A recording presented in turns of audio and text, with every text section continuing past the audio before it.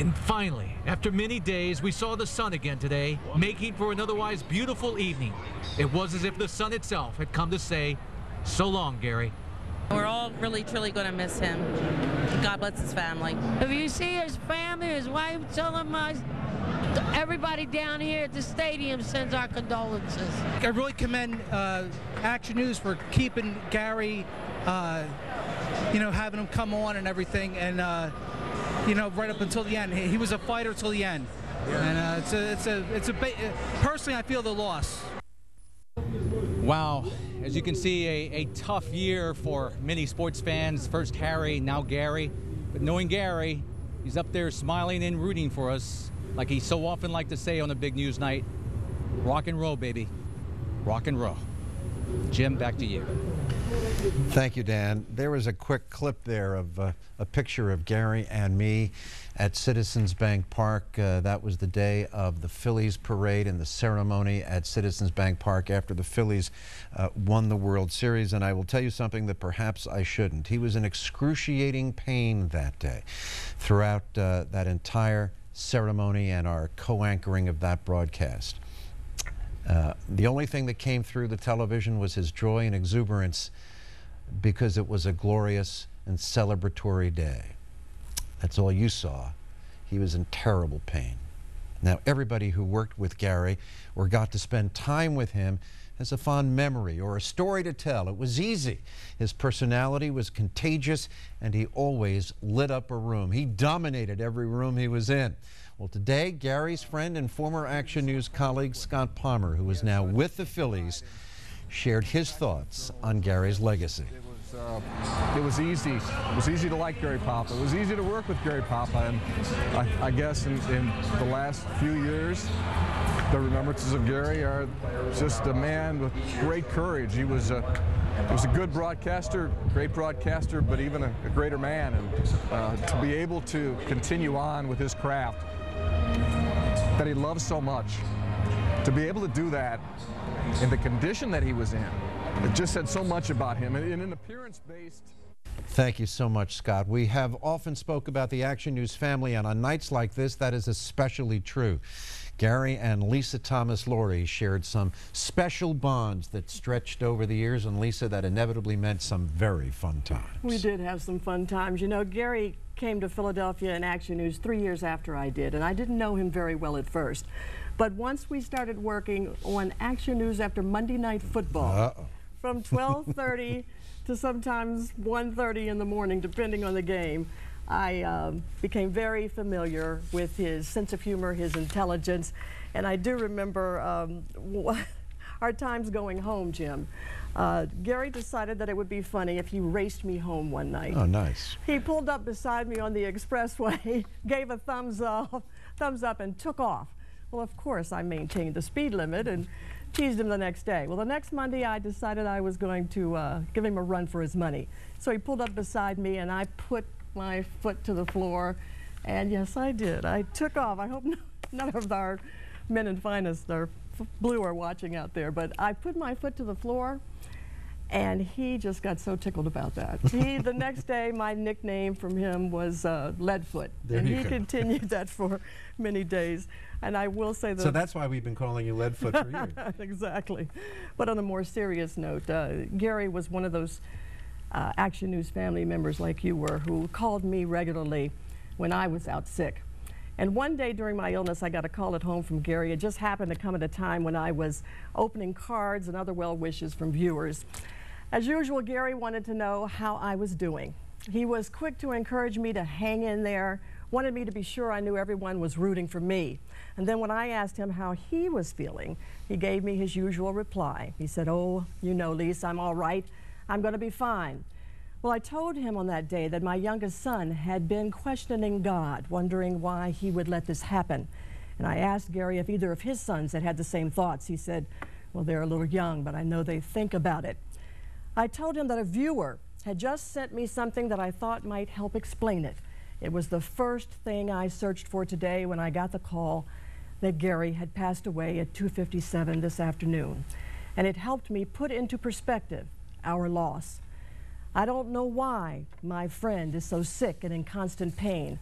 I cannot tell him that God has reasons for sending him this terrible fate, or that God must especially love him and admire his bravery to test him this way. I can only tell my friend that the God I believe in did not send his disease, nor does he have a miraculous cure that he is withholding from him.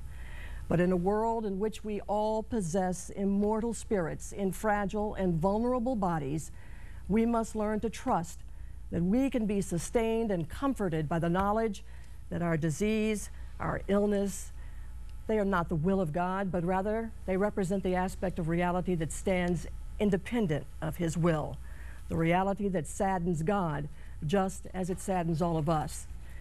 I told Gary on that day, I read to him that God gives strength and courage to those who unfairly and through no fault of their own suffer pain and the fear of death. I can only help my friend remember, I told him, that he's more than a crippled body. He's more than a man with a debilitating illness. He is a man with a loving wife and children, with many, many friends, and with enough iron in his soul to remain a living person in the fullest sense of the word until the last day. That day, of course, came today at 2:57, and that's the way I'd like to remember Gary. I think all of us would, Jim. Thank you. Thank you. Gary turned his personal battle with prostate cancer into a public crusade to help others fighting it. This weekend is the 7th annual Run for Your Life Father's Day Prostate Run. Gary served as co-chair of the race and captain of the team. The 5K run and walk raises research money and awareness for prostate cancer. This year, more than 100 of Gary's colleagues and hundreds of others will take part. We invite you to join us on Sunday morning and support a cause that was so very important to Gary and others affected by it. The Run for Your Life walk begins at 8:30 a.m. in front of the Museum of Art. You can register starting at 7 a.m. all the way up to race time, and Action News continues in just a moment. So many of you watch Gary's battle with prostate cancer.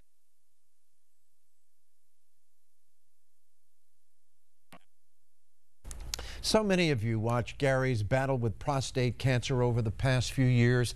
It was April 2004 when Gary was first sharing his diagnosis with us and with you.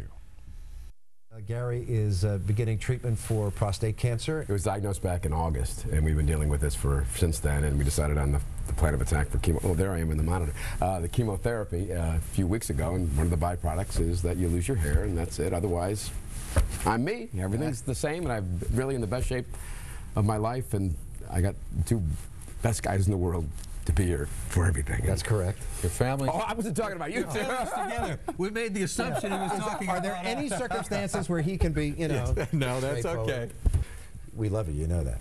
We'll be back with Gary's Sports Report in just a moment. More than you know. Dave, I got cancer. It's tough to say. And he said, you know what, Gary? After that moment, Gary continued to battle the disease, but made it his mission to make sure that others were aware of prostate cancer. So many elected officials knew and admired Gary Papa, I guess because so many of them are sports fans, but also because Gary's activities in this community brought him into personal contact with the men and women who serve the public. Action News reporter John Rollins is live at City Hall. John, even if you are a mayor or a governor, it was hard not to like this particular broadcaster. Not only not to like him, but to be impressed by his energy.